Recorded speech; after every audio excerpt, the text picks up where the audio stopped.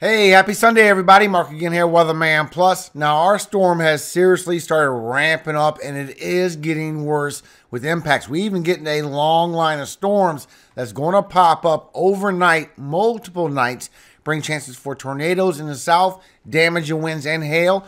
Big area for blizzards and a big area still for a lot of snow. So I'm going to show you all the latest information. We will come back to this in a minute. Let me show you some warnings that we do have. Make sure you do subscribe. I do weather forecasting all year long. All I ask is to share this information to others. Help others see this information. Don't just hold it for yourself. Help spread the word of what is their possible threats. Just help out in general. Thank you so much for your help. Now let's get into your information. Now, yesterday we did have some landslide reports for California, and there was some places that had some snow. However, the story was in the northeast, and they still have a lot of strong winds for this morning. So there was a lot of heavy rainfall. There was some freezing rain, then the heavy snowfall. So that two mixing together just caused a lot of power outages. And right now, looking at Maine at almost 200,000 without power. You got New York at 80,000, New Hampshire at over 70,000. Just a lot of people without power right now. We also have the fire threat for today. We have the elevated in the orange, and we have the critical in the red. Plus, we have the discussion right here. So just be aware this is going to be the strongest area for your fire threat for today. So here's your cities and your states at threat for today. And you can see all your threats for today. So you do have the wind advisories, but you also got the high wind warning. And this is going to stretch from what I can see. You also have the frost advisories and the freezing conditions going on for North Carolina. You got a big area for blizzard warnings. You got the winter storm warnings in the pink and the winter weather advisories in the purple. So for today, you do have chances for hail, even chances for larger hail in this 15% section for Kansas and Oklahoma. So far, here's your cities and states at risk for the hail threat. You do have the wind threat as well in the same areas. I'm showing it's going to get stronger. Plus, you have your tornado threat for today. You got the 2% and the 5%. So here's your cities and states at risk for the tornado threat for today. Also, I'd like to mention the latest NATOcast shows it could get stronger, more intense for Oklahoma and southern Kansas for your biggest tornado threat for today. Now, tomorrow for Monday, you have multiple areas, but you're still in the south for your tornado threat. You have the 2% and the 5%. So here's your cities and states at risk for the tornado threat for Monday. Plus, you have the wind threat in the same areas. The hail threat is not going to be there for Monday in the south. It will be a little bit for the northern side. It will be tornadoes and hail as your main threats. And it does carry into Tuesday. 2 areas of severe weather. You have 5% risk. So far, here's your cities and states at risk. Now, before we go to the radar and get a timing of these storms, you can see the damage and winds are very strong, and it does strengthen up even more for Monday. So you can see all the way to 9 o'clock tonight, it starts picking up that 40, that 50, even pockets of 60 or more. That brown area is a 70. You do have the risk for up to 65 miles per hour damage and winds.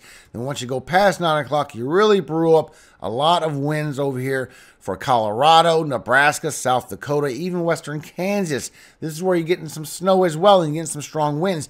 Look how the winds carry towards Missouri, Iowa, Illinois, and just grows for Monday. Starts getting that 50, that 60, even that 70. A lot stronger looking on the damage and winds for Monday. Be aware of that. And showing the high elevations Appalachian, also getting that 50, that 60 or more miles per hour wind gusts. It's looking very strong for this region for Monday. It could be upgraded. And the snowfall, because you're getting a good bit of snowfall all the way to Monday morning. Why are you getting those strong winds? That's why you have the chances for the blizzards.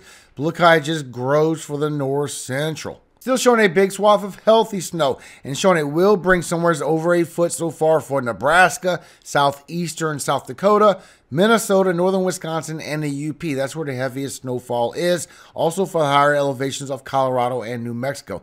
Everyone else is looking more like a 5 to 7. A good snowfall still coming with this. That has not changed. So as we take a look and see what HRRR is suggesting, you can see as you go towards 11 o'clock this morning, remember this is Central Time, you start getting some heavy banding for Iowa, and that moves all the way to 3, almost 4 o'clock in the afternoon. Then it finally moves into southern Minnesota, going through Wisconsin. But then you start having some severe weather. I will go through that in a moment. But you see also it kicks in all this snowfall that turns out why you have all these strong winds all the way to 11 o'clock tonight. Still dropping good snowfall with that. and the winds bringing all the blizzard conditions. But look how you're still getting snow. Look how this band is going further and further to the north as you go through Minnesota, Wisconsin, the UP, all the way to 8 and 9 o'clock in the morning, hitting some of South Dakota as well. And look how it keeps raising up all the way to 3 o'clock in the afternoon. Still getting it for northern Wisconsin, still getting it for the UP. But then you're getting some storms that's training right behind that as you go through for Monday night.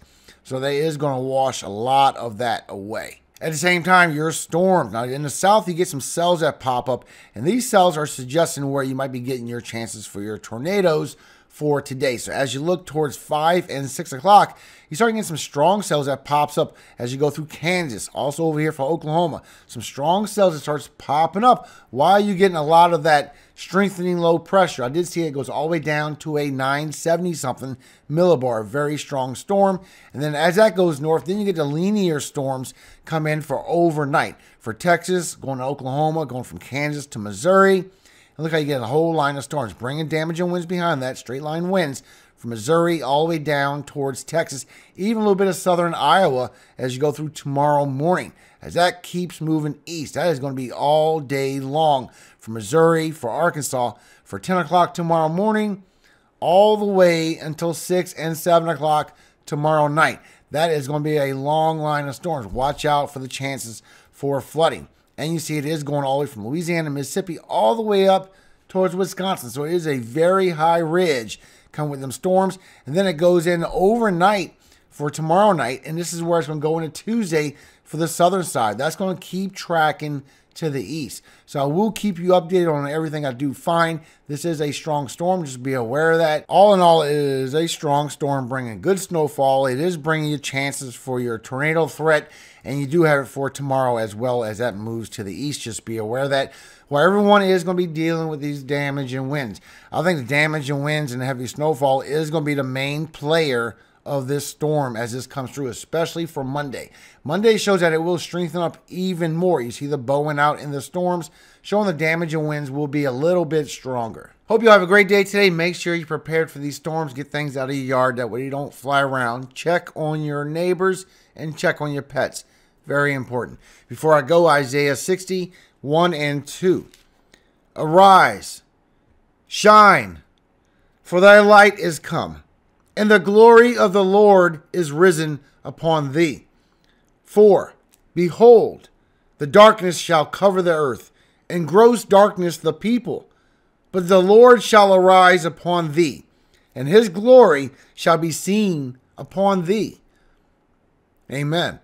Remember, everybody, above all things that's ever done, all glory always goes to God, our Father in heaven, Yahweh. And only he can keep you safe through any storm in your life, not just the physical. I'm talking the literal. You have storms in your life. Only God can change them. So make sure you pray to him because he loves you. He cares for you. All glory goes to God, now and forever. Amen. Hallelujah. Amen.